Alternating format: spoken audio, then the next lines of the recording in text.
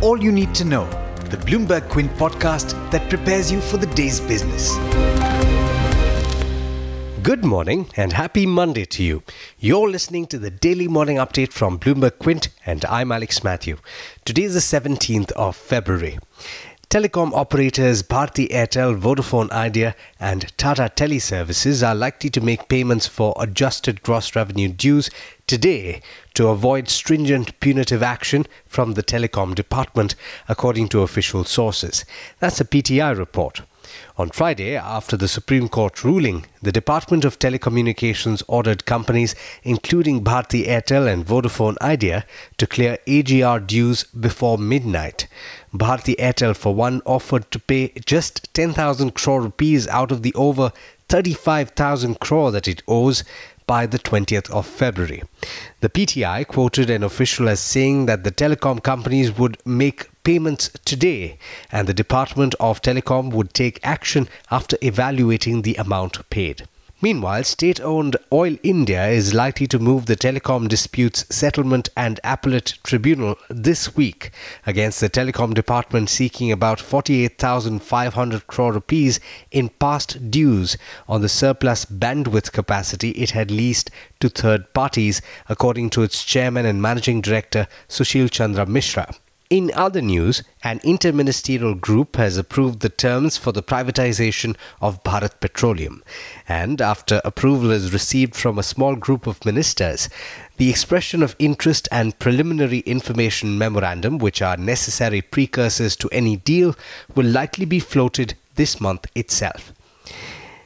Things seem to be going from bad to worse in the power sector. The total outstanding dues owed by power distribution firms to power producers rose further in December, reflecting stress in the sector.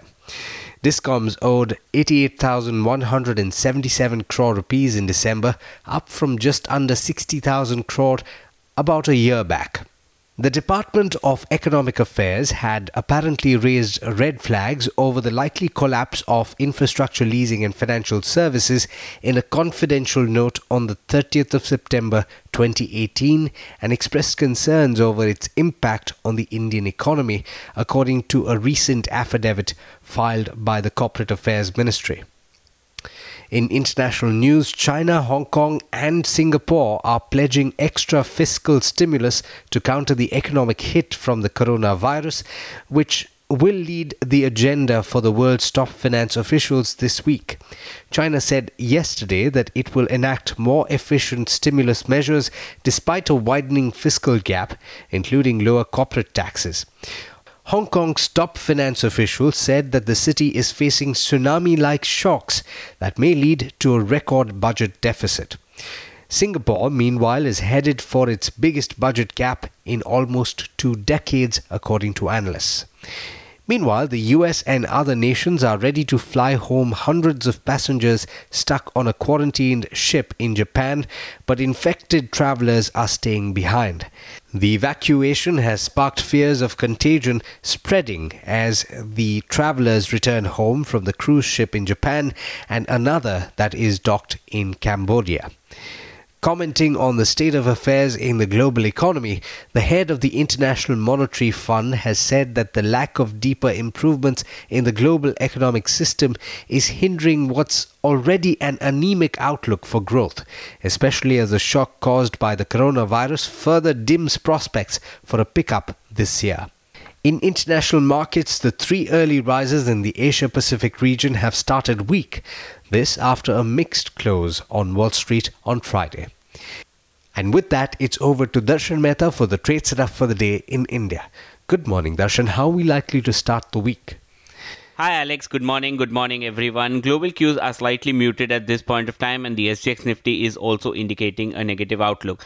As far as earnings are concerned, ONGC the third quarter numbers were weak. The third quarter miss was driven by lower oil realization and higher OPEX. The volumes were weak. Both oil and gas production declined.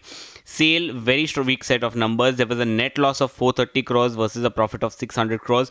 EBITDA was down 61%. Higher raw material cost and reduction in steel prices impacted the company. Strong numbers coming in from Balkrishna Industries. EBITDA up 13%, profit up 48%, and margins improved due to lower raw material cost and lower other expenses. Glenmark results were in line with estimates. The US business was slightly weak, revenues down 6%, but India saw strong double-digit growth. Latin America did well, 50% growth. API revenues also up 10%. Decent numbers coming in from Embassy Office REIT. The revenues up 14%, net operating income was up 16%.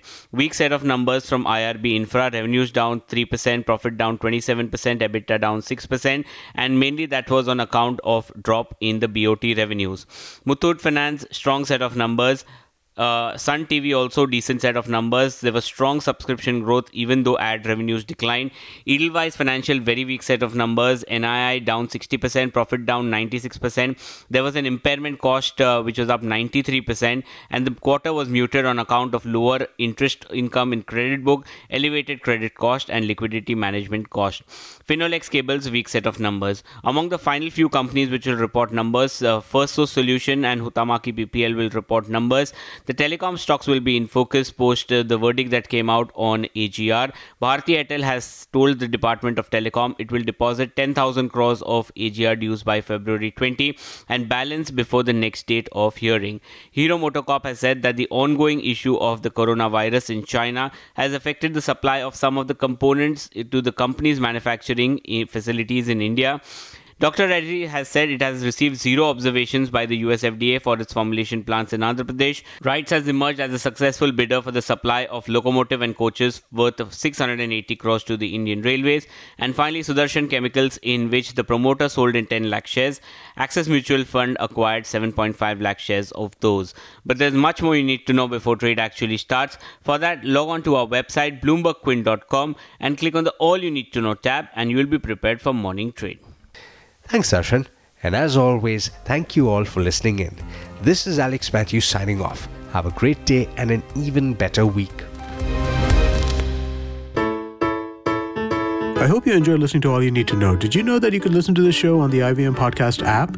On the IVM Podcast app, along with this, we have a number of other shows which you think you'll enjoy. Listen to Cyrus Says with Cyrus Brocha as the host. Listen to Paisa Vaisa with Anupam Gupta. The Scene and the Unseen with Amit Verma. Or Shunya One hosted by Shiladitya Mukhopadhyay and myself. Check out the IVM Podcast app to get more talk content that you will enjoy.